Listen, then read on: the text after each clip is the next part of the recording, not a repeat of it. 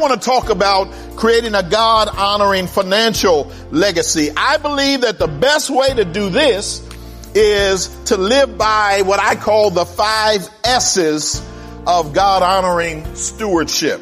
This is talk about leaving a financial legacy that honors God so that when you leave this earth, the Lord will be pleased with what you did with your stewardship. And by the way, let me help you understand, you are not owner of your money and financial resources. You're the steward of them. God doesn't ask you to give because He wants to shrink your wallet. He asks you to give because He wants to grow your faith. Hello and welcome to Destined for Victory with Pastor Paul Sheppard, Senior Pastor of Destiny Christian Fellowship in Fremont, California. Here's something every believer in Christ should remember. We are stewards, not owners. Our time, our money, even our lives are not our own.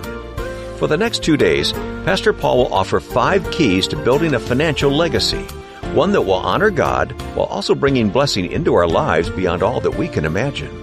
Stay with us here or stop by PastorPaul.net anytime to hear today's message or any recent Destined for Victory message on demand.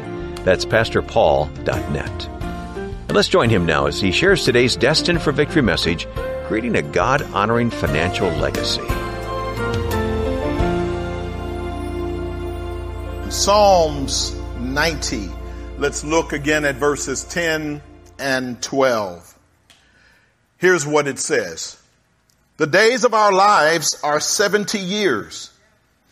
And if by reason of strength they are 80 years, yet their boast is only labor and sorrow. For it is soon cut off, and we fly away. So teach us to number our days, that we may gain a heart of wisdom. That's what this is about. Lord, help us to number our days, knowing our days won't go on forever here on earth. Help us to maximize the days we have here on earth, that we may apply wisdom to our hearts and to all that we do. So in the opening message of the series, I intentionally caused you to feel rather somber as we talked about the fact that one of these days all of us are checking out. The mortality rate of human beings is 100%, meaning we're all going to leave. And that's not a fun fact. Nobody has a barbecue and said, let's talk about dying. Those aren't fun facts, but they're necessary facts.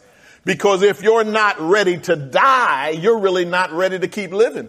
You got to stop and get prepared to die and get that in view so that as you act between now and your death date, and none of us know when that is, all of those actions will be intentional. That's our point. So last time we talked about building a strong spiritual foundation, which is the most important thing. At the end of the day, Jesus said, what does it profit a man to gain the whole world and lose his or her soul? So it can't be just about money making. It's got to be about being prepared for the inevitable, which is judgment. And so we want to be prepared for that. And I talked about 3 ways to build a strong spiritual foundation for your life. We looked at Matthew 6:33 and remembered it's important to prioritize God's kingdom. Jesus said, seek first the kingdom of God and his righteousness, and everything you need, God will add it to you. But you got to seek first the kingdom of God. Then we talked about aiming to be well-pleasing to God. 2 Corinthians 5:9, Paul said, so we make it our aim. I'm gunning for, my goal is to be well-pleasing to God. And finally, we looked at Colossians 3:17 and reminded ourselves that we are to do and say everything that we do and say in the name of Jesus. And that doesn't mean simply saying the words, in Jesus' name I pray, when you're praying, for instance. It means everything you do on his authority. You do because it is his will. You do because it is consistent with what he wants you to do. To do and say everything in the name of the Lord. Now, I want to also talk about in this part 2, creating a God-honoring financial legacy. Before you leave this earth, You want to create not only a spiritual legacy that you leave so that people who knew you know that you loved the Lord, but they also know that you were prepared to share your faith with others, and all of us should be in the business of being a witness so that your relatives, your friends, your coworkers, everybody knows that is a man, that is a woman, that is a young man, young woman who knew and loved the Lord. If you are a secret agent saint, you need to get out the closet. Do you know everybody else out the closet? What you doing still in the closet? Everybody out the closet. Whatever they are, however freaky they are, they freaking all out the closet. Come on, somebody. Nobody's ashamed of what they are. Why we got these few little Christians still sitting up in the closet talking about, praise the Lord. No, come on out that closet. If you know Jesus, be excited about knowing Jesus. He came to give us life eternal and abundant. Enjoy your life. Don't be a sad Christian. You need to be excited about knowing the Lord. So the spiritual legacy is very, very important that we leave behind. Now I want to talk about creating a God-honoring financial legacy. I believe that the best way to do this is to live by what I call the 5 S's of God-honoring stewardship. So if you're taking notes, jot these down. This is talk about leaving a financial legacy that honors God so that when you leave this earth, the Lord will be pleased with what you did with your stewardship. And by the way, let me help you understand, you are not owner of your money and financial resources. You're the steward of them. What's the difference? A steward takes care of what belongs to somebody else.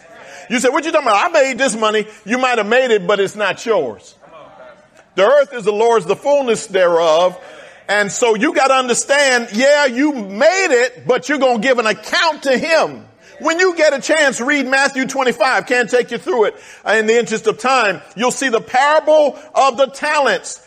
And Jesus told us that the one who owned everything took a long trip and he left with his servants various amounts of talent. That is capital. To one he left 5, to one he left 2, to one he left 1. And then he came back after a long time and they were to give an account. That's you and I. We got to give an account for what we did with our finances. And you know, the one with 5 gave him a 100% return. You know that story, and heard well done. And the one who was given 2 gave him 100% return and heard well done. The one who only had 1 said, well, you see what had happened? And that person was rebuked because instead of using it properly in a God-honoring way, they dug a hole and put the talent in the ground. In fact, the owner said, look, why would you do that? You knew I was coming back. You knew you were going to have to give an account. And so I want to make sure none of us are caught with our money having been misused during our lifetime. So let's look at the 5 S's of God-honoring stewardship. I preached these before, but it's important to preach it now in the context of keeping the end in mind. The first way to have a God-honoring financial legacy is to sow generously. Sow generously. Proverbs 3, beginning at verse 5. Now we all know, I intentionally started with these verses because everybody knows Proverbs 3, 5, and 6. Trust in the Lord with all your heart. Lean not to your own understanding. Amen. In all your ways acknowledge him. He shall direct your path. But look at verses you don't read so much. Do not be wise in your own eyes. Oh, come on, somebody. Trying to humble some of y'all. You think you all that. Don't be wise in your own eyes where you think you smart. He said, fear the Lord and depart from evil. Verse 8. It will be health to your flesh and strength to your bones. Look at verse 9. Honor the Lord with your possessions and with the first fruits of all your increase. Honor the Lord with your possessions, with the first fruits of all your increase. So your barns will be filled with plenty and your vats will overflow with new wine. What is Solomon saying there? He is saying everything he puts in your hand, you've got to worship him first by giving to the kingdom of God. Honor the Lord with your possessions. Seek first the kingdom. We saw last week, Matthew 6:33. Seek first the kingdom means you give to the Lord before you give to the mortgage company. Before you give to your landlord. Before you give to the one who's financing your whip. Your car, I'm sorry. It's God, you give to him first. And people who fight against tithing, and, I still hear them every now and then, the Bible doesn't teach tithing as a mandate for the New Testament. Okay, it's not mandated in the New Testament. What does the New Testament teach you to do? To give generously. You know what generous is? It's more than a tithe. Generous is more like what you give to the mortgage company or the landlord. And the Bible's not even asking you for that. It's just saying be generous. And the tithe is a standard that you see set up in even before the law. Don't tell me tithing is the law. Tithing predates the law. You see tithing in Genesis. Abraham tithed to Melchizedek. Come on. Isaac tithed. In a famine. In a famine he tithed. Some of y'all say, I can't afford to tithe. You can't afford not to tithe. Stay with us. The second half of Pastor Paul Sheppard's message is coming right up. We want to thank all of you who support Destined for Victory with your prayers and financial support, gifts that help Pastor Paul share the joy of the gospel message with a growing audience. Destined for Victory is supported entirely by friends like you, so please prayerfully consider making a generous gift to Destined for Victory today. Give online safely and securely from our website, pastorpaul.net, or give us a call at 855-339-5500. Again, the number is 855-339-5500. The book of Proverbs tells us that the rich rule over the poor and the borrower is servant to the lender. We explore that idea next in the rest of today's message, creating a God-honoring financial legacy. Once again, here's Pastor Paul. But if you're going through a season and you say, Lord, I got myself in a real bad hole and I don't have the faith to give 10. Well, what percentage are you going to give? Give generously and give intentionally to honor God. And say, Lord, as soon as for you who don't have the faith to tithe immediately because of the debt you're in, just say, okay, Lord, I'm so sorry. I jacked up my finances, but I'm going to give generously. And once I can, I am going to go on and do everything that's in my heart to honor the Lord with the first fruits. Amen. Amen. And it says with the promise, your barns will be filled. How many know when you take care of God's business, he takes care of yours? He takes care of yours. We got to California and the church could only have 34 people. They could only give me $24,000 a year. $24K a year. I had moved to California from Philadelphia and my first rent was $9.95 a month. I had never heard of such a rent. Back in 1989, I'm coming from Philly. We had a row home in the hood. Crack house across the street, but they shut it down. And I had $200 a month mortgage in the hood. I get over here, it's $9.95 a month for some lady I don't even know. And I had to make up my mind. Are you going to practice what you preach? And I decided right then and there, if God brought me to California, I suppose he knows how to pay bills in California.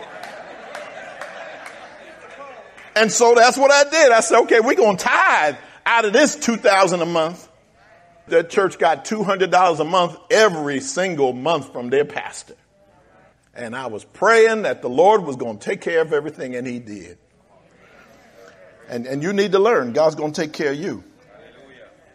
All right, so the first S is to sow generously. Number 2, shrink debt systematically. Shrink debt system. I'm talking about how you can build a God-honoring financial legacy. God is honored when you get out of that debt you got yourself into. Amen. Hallelujah. Amen. You got yourself into. The Lord didn't lead any of us into debt. We led ourselves into debt. Come see, you got to be honest. If you're going to be blessed, please be honest. We got ourselves in debt. You need to know America for most of its history, this was not a debt-oriented society. Debt did not become normalized until after World War II. Y'all got to understand a little history. Talk to your grandma, your great-grandma, whoever you got, your old folk in your family. Ask them how much they paid for their house and how they paid for their house. They didn't go to the bank. They bought a little house. First, they started out a little renting somebody's room, whatever they had to do. And they put their money together and bought a house. Some of them will tell you, I've talked to some folk in California. I bought this house for $20-some thousand. I said, in California? Yeah, back in the day. Before all this happened. And so you got to understand that wasn't normal for a long time. We've got to get to the place where we stop normalizing what really shouldn't be there. And so shrink the debt you got. Proverbs 22:7 says the rich rules over the poor and the borrower is servant to the lender. Servant. Guess what? When you're in debt, you're a slave. I know we like servant because servant sounds better. Very often when you see servant in your Bible, it really means slave. And the translators just didn't want to take you there. We are slaves. They own you till you pay them. In some way, they own you. And so we've got to understand the importance of shrinking debt. And there are wonderful ways we're learning from all the Christian financial leaders, Dave Ramsey and Money Matters, the guys who run the Money Matters ministry. There are several ministries. So you find who helps you. One of our friends from First Baptist, Michelle Singletary, my wife and I recently taught a retreat there, and she and her husband were there. And somebody asked me a question during our session about money, and I answered a little bit. And then after the session, I saw Michelle was there. I said, how come you didn't raise your hand and tell me you were here? I wasn't talking about money with you sitting out there. She's a columnist that talks about money. Why would I sit up here and talk about money and you sitting there? But we got to learn. She can teach you. She's got books. I mean, Michelle cold-blooded. I mean, she will cut up your credit card. Straight up. Say, hand it over. And just, I mean, she's First Baptist, where she's a member. They're people that, when they see the financial stuff coming, they say, oh, Lord, Michelle going to get us. But that's a church that has learned these lessons. As a result, their budget every year is tens of millions of dollars. We're praising God. We are a $3 million budget church. That's wonderful. We try and do right by a $3 million budget. They are talking tens of millions of dollars every year given to the kingdom of God. When they're building buildings, they'll say, well, it's already some percentage paid for. When they went into their big worship center, I think it was like 60% paid for. All that kind of thing. They just built a Family Life Center, $24 million paid for when they walked in. Why? Because they've learned how to discipline their money and let God help them get their act together so that they can be blessed and they can impact the region for Jesus Christ. We got to do it the same way. So we got to start by getting ourselves out of debt. And we have to learn to delay gratification. Come on, somebody. I know you want to drive nice, but you got to start by driving what you can afford. Your day is coming when you can drive nice. I knew when I got here, one day I'm going to drive nice. But when I got here, I came across the country with a car I was paying for because I had a note in Philly. And when I found out I was coming to pastor here, I had a note, had to pay it off here in California. That was one of the things I had to believe God for, with that $2,000 a month. 300 of it went to whatever company that was. Dodge, I think it was. Yeah, I had a Dodge Dynasty. It was nice, but it had like a $300 note out of that $2,000 I was getting, and $995 already went to this lady. So she got her $995. The kingdom got $200. You see what I'm talking about? That's almost $1,200 of $2,000. I got $805 left to get through the whole month. Anybody ever had too much month at the end of the money? Too much money. I'm not preaching what I haven't lived. too much month at the end of the money. And I'm like, okay, Lord, here's all the bills. What you going to do with these? Because out of that 805, 300 had to go to Dodge. Now I'm down to 500. We got 2 kids, 5 and 3 years old. Just getting ready to start. They got to eat.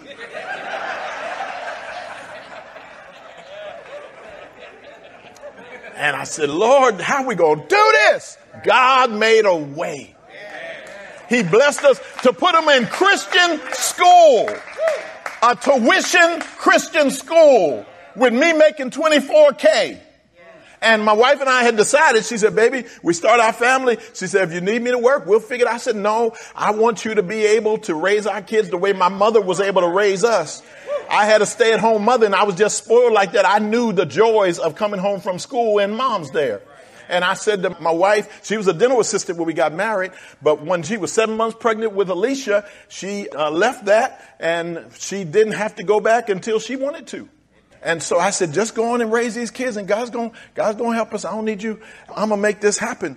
And we trusted God the whole way. I'm not telling you what I haven't done. You got to do what you got to do. But in those days, I needed a second car because I got to California and I realized everybody need a car out here. You know, in Philly, you could jump on SEPTA, the public transportation, and go anywhere you want. No, here, I needed a car. And y'all heard the story. I don't have time to tell you. But we asked God for a car. And I started looking for a used car. I said, God, give me something that we can afford and give me the money to buy it. He touched the hearts of some people who were in a prayer meeting. And one day in a prayer meeting, they clear across the country, they said, the Lord told us to start giving money every time we come to our little prayer meeting that they were having in a home. And they started putting money together. And finally, when they had $1,700, they said, let's ask the Lord what we're supposed to do with it. And somebody said, I believe the Lord wants us to send that to Pastor Paul in California. And they called me and they said, can you use $1,700? I'm telling y'all what God will do. Can you use $1,700? I said, and they told me this story about their prayer meeting and said, we just gather people from a couple of different churches. We just get together and pray. And they told me the little story.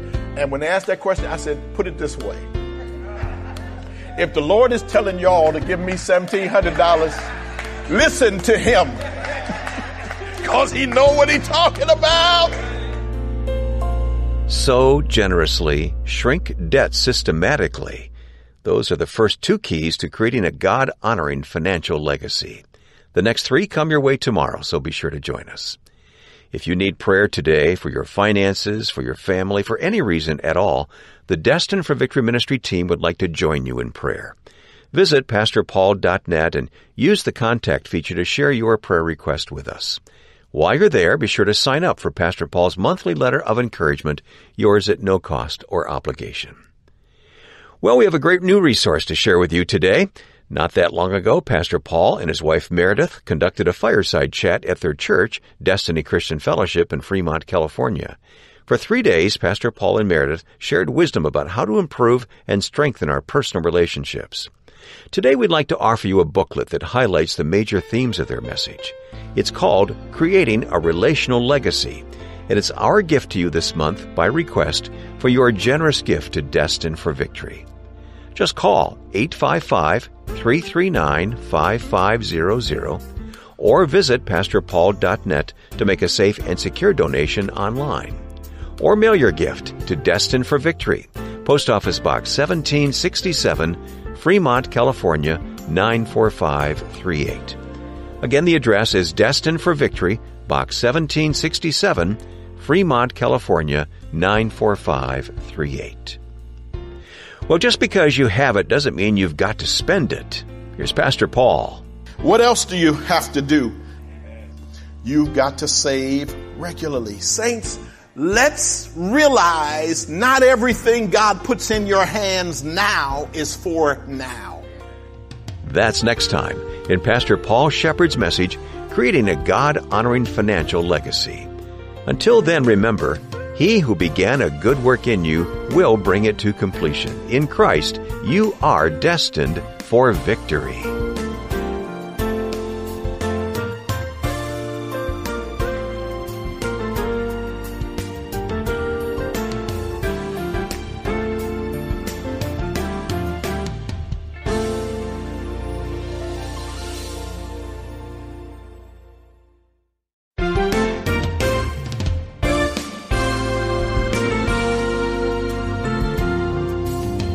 What else do you have to do? You've got to save regularly. Saints, let's realize not everything God puts in your hands now is for now. It's a lesson you may have heard all your life. Just because you have it doesn't mean you have to spend it. Hello and welcome to this Friday edition of Destined for Victory with Pastor Paul Sheppard. Wherever you are and however you may be listening, thanks for making this part of your day. Well, there are 5 keys to handling our money God's way. The first is to sow generously. The second is to shrink debt systematically. Today, Pastor Paul talks a little further about this second key idea and then shares the final 3 steps you can take to honor God in the area of your personal finances. So stay with us now or listen to the broadcast on demand at pastorpaul.net. Again, pastorpaul.net. Let's join Pastor Paul for today's Destined for Victory message, Creating a God-Honoring Financial Legacy.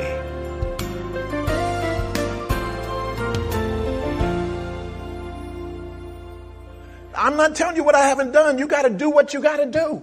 But in those days, I needed a second car because I got to California and I realized everybody need a car out here.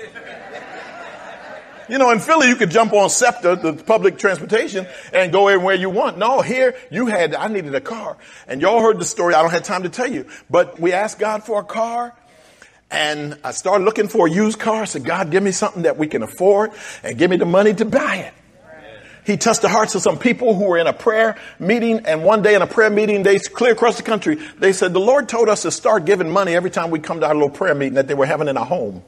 And they started putting money together. And finally, when they had $1,700, they said, let's ask the Lord what we're supposed to do with it. And somebody said, I believe the Lord wants us to send that to Pastor Paul in California. And they called me and they said, can you use $1,700?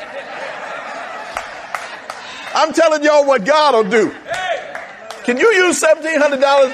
I said, and they told me this story about their prayer meeting. Said, we just gather people from a couple of different churches. We just get together and pray. And they told me the little story. And when they asked that question, I said, put it this way. If the Lord is telling y'all to give me $1,700, listen to him. Because he know what he's talking about. They sent me that 17. I went up to San Francisco Christian Center. Bishop Green was the pastor there. And he had me come up one Sunday night and preach his Sunday night service. They gave me a $300 offering for preaching. So I had 17 from the prayer folk, 300. And then I had 200. I forgot how I saved up the 200. $2,200. God gave me a used car for $2,200. It was the second worst car in the church. It was a small church, only about 40 of us at that point. But I had the second worst car in the church. But I was so glad I didn't have the worst car in the church. I said, I'm the pastor. I can't have the very worst car. So God gave me the second worst car. You got to do what you got to do. I said, one day I'm going to drive nice, but right now I got to drive faithful.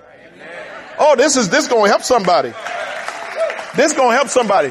Before you drive nice, drive faithful. And quit trying to wear a $100 hat on a nickel head. Come on, somebody. And so you see me now rolling. Don't bother me. I paid my dues. I know there's some branches of Christianity. I just don't believe a pastor ought to drive a Tesla. Stop looking at me then. Because I love my Tesla. I drive by y'all at the gas station. Because I go in my garage and plug it in. And I'm through. Where am I in this message? Y'all messing with my message. Shrink debt systematically. There are lots of ways to do it. You know, Dave Ramsey has the snowball method. And you take your smallest amount that you owe, whatever that bill is, and you pay that off and all that, and just snowball effect. But there are a couple of different ways to do it. Treat your debt like an enemy. It's an enemy. It doesn't mean you well. So you got to shrink debt systematically. What else do you have to do? You've got to save regularly. Saints, let's realize not everything God puts in your hands now is for now. If you can get yourself into that habit, and let me especially dedicate these points in this part of the series to the younger generations. You've heard me talk about there are 7 generations alive in America today. And I'm in the third of them. Some of y'all too, don't look at me. Baby boomers. There are 4 generations under us baby boomers. I want to say to everybody born after 1965, 65 to 80 is Gen X. And then you have the 81 to 1996, that's Gen Y or millennials. And notice, we used to always say the young people were millennials and act like they were the same. Millennials aren't the young people anymore, they middle-aged. I know they mad. Tell me, I'm still in my late 30s. Yeah, God bless you. But Moses just said 70. If you get 70 years, what's the middle of that? 35. I know I'm messing with y'all, but you're going to get over it. Yeah. So the young people are even below the millennials. Generation Z, they're called in social research. Generation Z. They're the people born from the late 90s up to 2015. Generation Z. And these young folk need to learn. And the millennials, even though y'all in your 30s now, you need to learn these principles. I wish I had been taught them at church. Oh, I could have saved myself so much heartache.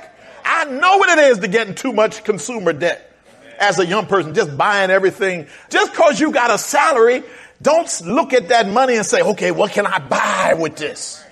That's the way we thought. And I was a musician, so I'm always buying keyboards. Oh, the latest. I had to get a Yamaha DX7, and I got to get a this and a that and that. And I was playing all great. Other folk enjoying the music. I'm broke. Kind of blessed is that? That man can play. Had me playing for all their weddings. Don't want to give me no decent money, but I got to play for everybody's wedding. Oh, I'm telling you where I came from. I play y'all love songs and y'all just blessing y'all and y'all just sending me twos and fews talking about thank you. I've been there, done that. Bought the t-shirt. It's no fun when you get a hold of stuff and you spend just because you got the money. And I want to encourage you all. Listen, generations X, Y, Z, and now you got the little kids. My grandson is less than 2 years old as I bring this message, and he's in a generation called Generation Alpha. Those are the babies right now. We need to lay a foundational legacy for these generations. Teach them, don't buy it just because you got money. Let the pastor teach you what I wish I had been taught when I was your age. Just because you get it in your hand, don't say, okay, what can I do with this at the mall? Don't do that. The way to build your life with a strong financial footing and eventually be able to leave a strong financial legacy is to teach yourself to save some of it. You remember in Genesis 41 when God had blessed Joseph and he's now the second in command in Egypt? You know all the hell he went through. But by the time he's second in command at age 30 in Egypt, and he has this big promotion, and Pharaoh just trusts him with everything in the nation. And Pharaoh told him, since the Lord gave you the interpretation of your dreams, and the interpretation meant that there was going to be 7 years of great fortune and blessing, followed by 7 years of extreme famine and poverty. And so Joseph went to Pharaoh, said, here's what we ought to do with that information. We ought to take the 7 years of plenty and store up 20%. That's what it comes down to. Read Genesis 41 when you get a chance. Store up in those good years, and it ended up being 20% over those 7 years. So everything that came in, all this extra grain and wheat and everything coming in, Joseph took 20% of it and put it in storehouses. That's something you and I need to learn to do. Now, none of us, or few of us, if any of us, can start out from this message saving 20%. If you can, go ahead and do it. Pastor told me save 20 and I can do it. Bam. Most of us,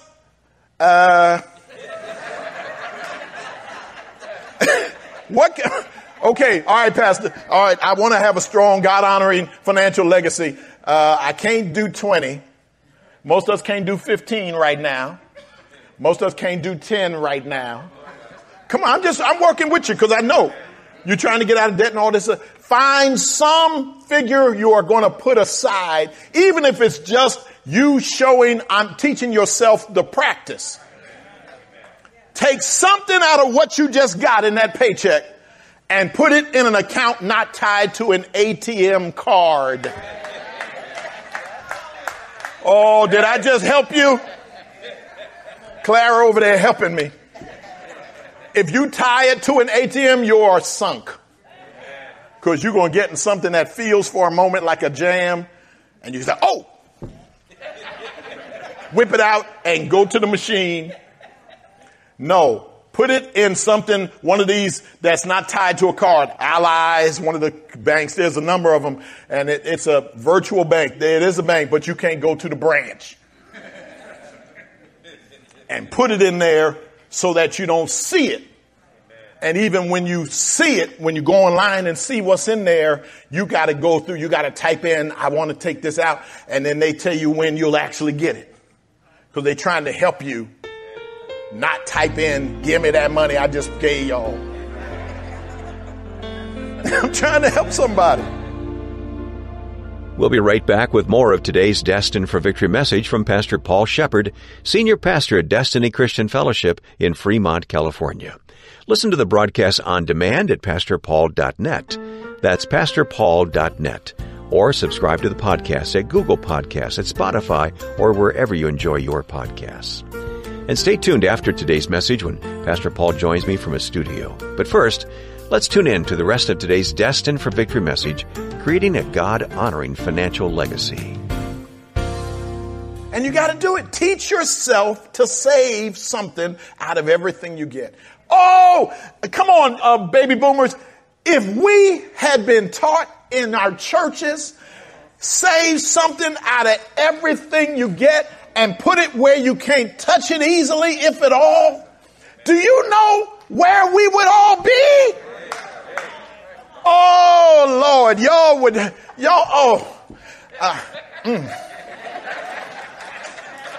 So now I want to teach the generations following me. One of these days when I'm with the Lord and people are listening to my messages or reading my books and get these principles, I want them to say, thank God that man took the time and instead of hooping and going into E-flat in the pulpit, he told me how.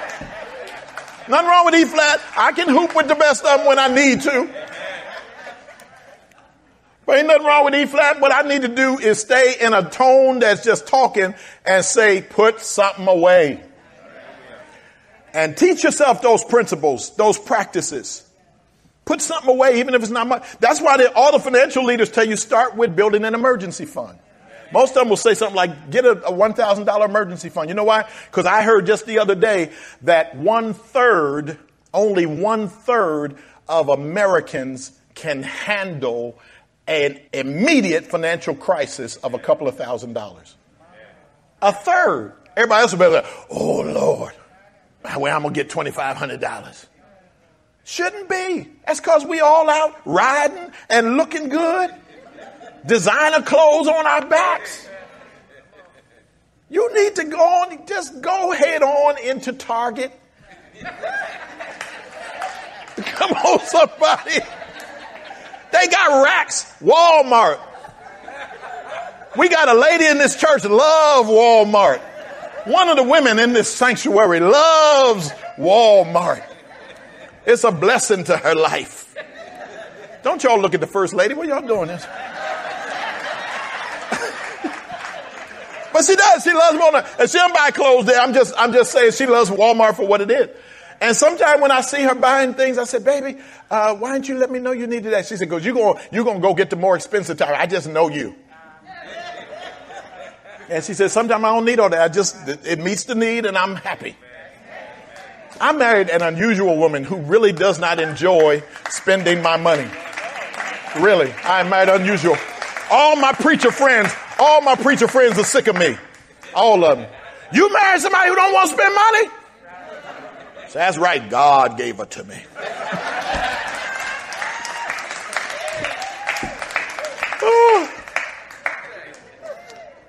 I'm somewhere preaching, running revival. I said, baby, let's go into the mall. Whatever. I don't need anything. Do you know how many people would have said, fine, cool, let's go. Preach real good tonight because I'm about to spend some money today. Save regularly. Put it away. Build a little emergency fund. And then from there, just follow that. They'll give you strategies that are doable. And make this thing work for you. Save regularly. Number 4, spend wisely. Spend wisely. You want a God-honoring financial legacy? Yeah, you got to spend. You got to buy some things, but do it wisely. Luke 14:28, Jesus said, which of you intending to build a tower does not sit down first and count the cost, whether he has enough to finish it? You got to pre-plan your spending. Do you know that's what budgeting is? Some people are scared of the word budget. Budget only means pre-planned spending. I thought and I prepared, then I spent. Nothing wrong with a budget. Budget's wonderful. You just lay it out. What do I need to spend this week in order to live my life? And you sit down and count the costs. Count the costs before you do your food budget for the month. Some of y'all go to work because your co-workers are always running out to the restaurant during lunch. You got to sit down, count the costs. The counting of the cost, plus you're already going to be putting something away. You should probably end up, after you count the cost, saying, you know what? I can't afford out lunches in this season of my life. So what I'm going to do is bring my lunch in a brown bag. Because I went to the store, counted the cost, bought what I needed to buy. My bologna has a first name. It's OSCAR. Come on, somebody trying to help somebody. I know it doesn't look cute going in your little bag, getting your bologna sandwich. Let them other folk going out to the restaurant, flossing and carrying on. Floss on, y'all. I'm going to get my money together. And you know what? You get just as full on what was in your brown bag as you do or what was at the restaurant. Oh, I'm trying to quit looking at me in that tone of voice. Your needs are met. I can make it through with the energy. I can make it through the rest of the day. And all I did was brought this one bag. And that's it. And let the other folk come in burping. Burping and broke. Come on. Oh, that's good. You should have. No, I shouldn't have. The day will come when if I want to go, I'll go. But when that day comes, I will be able to enjoy it better because I didn't have to stress financially to do it. Oh, this is good.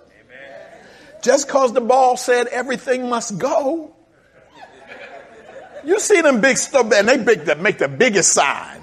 Store closing. Everything must go.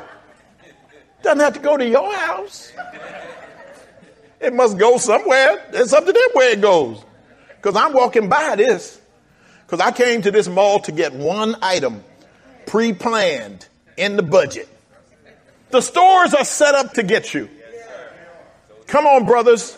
Best Buy is there to get us. Best Buy is set up to get us. You walk in Best Buy, everything flashing, big, loud, beautiful. Picture you never saw clarity like that in your whole life. Oh my goodness, you go standing there and looking at this big old. Sure, it's beautiful. Go home and watch the one you got. Because it's paid for. Amen. So we got to spend wisely. And last, set aside a legacy. Set aside a legacy. Proverbs 13:22. A good man leaves an inheritance to his children's children. But the wealth of the sinner is stored up for the righteous. See, a lot of Christians love that second part. The wealth of the wicked is stored up for the righteous. I hear that preached all over the place. Well, yeah, that's fine. This is a truism in Proverbs. Doesn't mean it's an unconditional promise everybody can claim that wicked folk are going to give you a whole bunch of money. That's not what the Bible teaches. But the fact of the matter is, you got to look at the first part. Live your life so you can leave an inheritance for your children's children. You who don't have children, you got people who you speak into their lives, nieces, nephews, whatever. You got foundations you can support. God knows you got a church that's trying to help generations to come, help us pay this stuff off. Whatever it is, there are ways you can leave an inheritance that'll bless generations following. One of our sisters died during this pandemic, one of my early pandemic funeral. She didn't die of COVID or anything, but just her time to go. And her relatives called me and said, Pastor, it was Sister Lily Ward. Some of y'all knew her. And Sister Lily, they called me when she was gone. I'm preparing to preach her funeral. They said, just want to let you know, she left it perfectly clear in her documents, the trust and all that this amount of money that the relatives was hoping to get a hold of, she said, that's for my church because they're reaching generations to follow, and I want them to help it do. So you got to think like that. What can you do that when you do it here in this generation, it impacts generations to come? If you got nieces and nephews, you speak into their lives, then go on and speak into their lives. And then if they're worthy, then you can lead them something. And you just got to know, you just got to determine that you're doing things that are setting aside a legacy that speaks loudly of your values and the kingdom of God. Thank you so much for being here today for Pastor Paul Sheppard's message, Creating a God-Honoring Financial Legacy. As promised, Pastor Paul joins me from his studio in California. Pastor, your ministry to us each day on the radio and with various online sources for Destined for Victory is so encouraging. Now, one more thing you do, and you feel strongly about this, is the monthly encouragement letter that goes out to everyone. You want to say a word about that? Yeah, absolutely. The one letter I feel strongly about making sure we produce every month is an encouragement letter. And so I take some time and based on some teaching of that month, and occasionally it's not related to the teaching, just something that God's put on my heart in that particular time, I write a letter to let people know not only are we preaching messages, but we're really trying to impact your life and help you with application. Because again, our ministry exists to help people know God's Son, apply God's Word, and fulfill God's purpose. And my encouragement letter is designed to help you know Him, apply His Word, fulfill His purpose. And so I feel strongly about it. And I want to encourage people who are not on our mailing list to please take a moment and let us know, hey, I'd love to get the letter. It's absolutely free of charge. There's no obligation for it. No obligation at all. We will take care of the stamp and everything. All you got to do is let us know. We can reach you. We'd be happy to send it to you. We can also send it to you by email.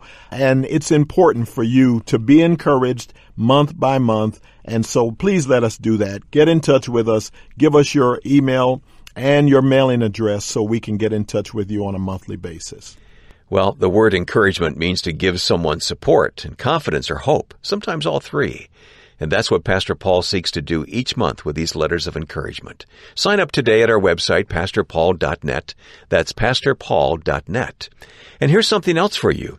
When you send a generous gift to Destined for Victory, we'll gladly send you, by request, Pastor Paul Sheppard's booklet, Creating a Relational Legacy.